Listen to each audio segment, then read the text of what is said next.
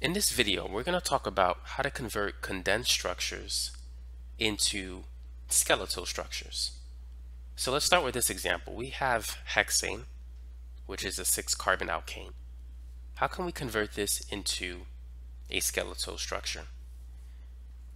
So this structure is equivalent to what I'm about to draw here. I'm going to expand it. Notice that we have 4 CH2s or 4 methylene groups. So we have a total of 6 carbon atoms in a straight chain. In order to convert this into a skeletal structure, we need to draw lines. This one line represents 2 carbon. This is a carbon and this is a carbon. So this would be the CH3 carbon and this would be the CH2 carbon.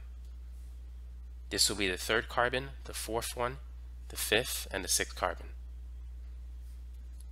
So that's hexane as a skeletal structure. Now let's work on another example.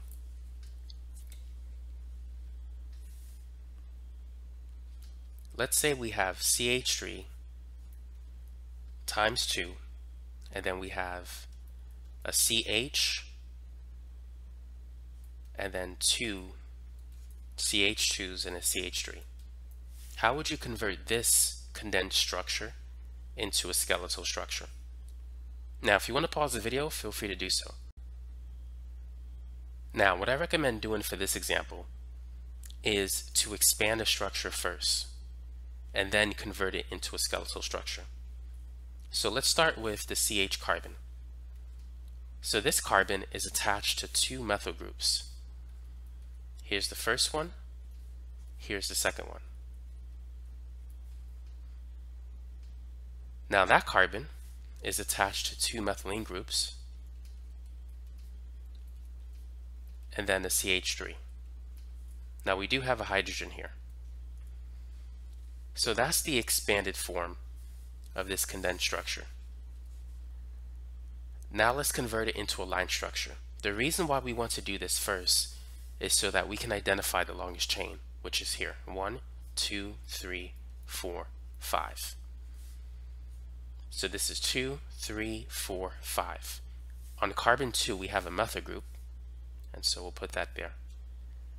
And this is our answer, 2-methylpentane.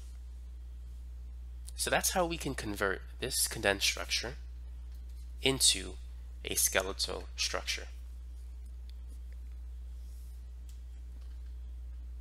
Try this example.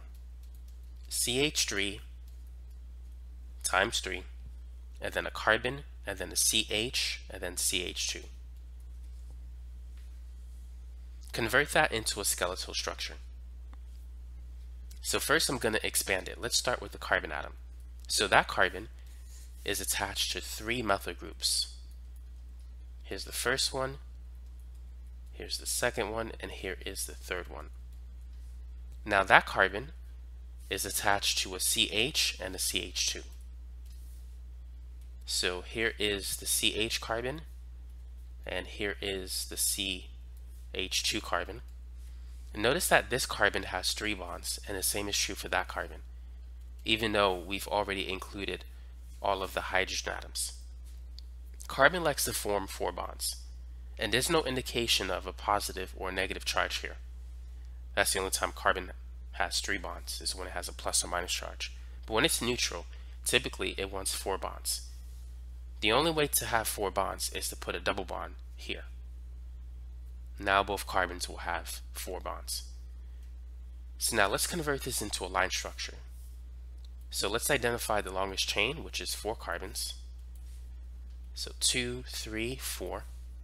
We have a double bond between carbons 1 and 2. And on carbon 3 we have 2 methyl groups. We've already incorporated that one. So we can show the 2 methyl groups like this. So this is the answer. 3,3-dimethyl-1-butene. Now this is for those of you who want access to the extended version of many of my organic chemistry videos that you see on YouTube. So you can access my Patreon membership at patreon.com Math Science Tutor. Or you can check the links in the description section below. So let's click on this organic chemistry posts, and these videos will come up. So this is what you'll get if you decide to join. So this is the full-length video on resonance structures. The free video on YouTube might be like 20 minutes long. This is the full version on acids and bases. It's an hour and 20 minutes long.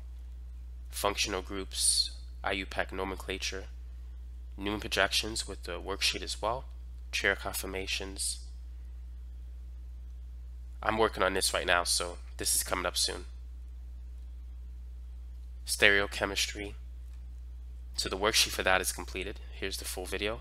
Specific rotation, SN1 and SN2 E1 reactions. This is the full video.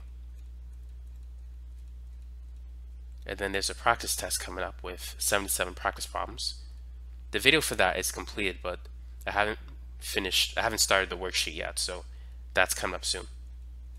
And then we have alkene reactions, alkyne reactions, alcohol radical reactions, and the organic chemistry 1 final exam review. The video is completed, but I haven't gotten to the worksheet yet. So feel free to take a look at this when you get a chance, and let's get back to the video. Now let's try a longer one. CH3, 2, CH, CH, Br, CH2, CH3. So feel free to try that. So I'm going to start with the CH carbon. So we have a carbon attached to 2 methyl groups. You know what? We could draw it this way. I'm going to put the second methyl group here, and then this hydrogen, I'm going to put it on top. Now that carbon is attached to a CH. So that's a carbon with a hydrogen.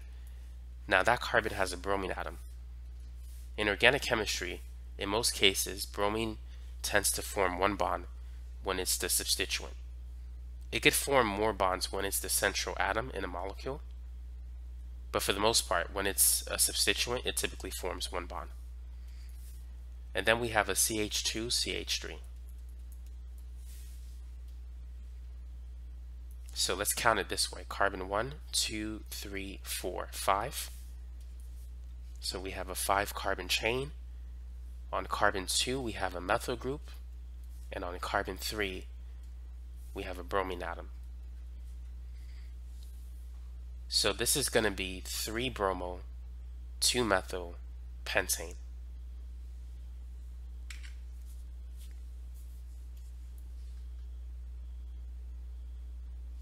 Try this one.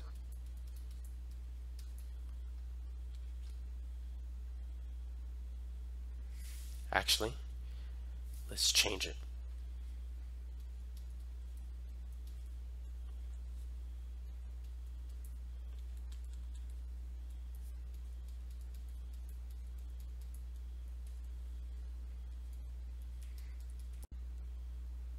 Go ahead and work on that example. So let's expand the structure first. Let's start with this carbon. So that carbon has an ethyl group. I'll put the first ethyl group to the left. And it has another ethyl group, which I'll put below it. That carbon has a hydrogen atom. And then to the right, it has a CH2. Now the CH2 has a CH, which I'm going to expand. So we have a carbon. I'll put the hydrogen on the bottom. Now this carbon also has a methyl group. The methyl group is never in the middle. It's always at the end of a structure. The CH2s tend to be in the middle. When you have a CH, they often tend to branch. Now here we have a C, and then a C, and then an H. What can we do here? So clearly we need more bonds. Notice that carbon has 2 bonds. So in order to get 4, we need to put a triple bond, not a double bond. And that is the right structure. So now let's count the longest chain. The longest chain has 7 carbon atoms. 2, 3, 4, 5, 6, 7. Now, when dealing with alkynes, we need to draw a straight structure because alkynes tend to be straight. So I'm going to start with this first.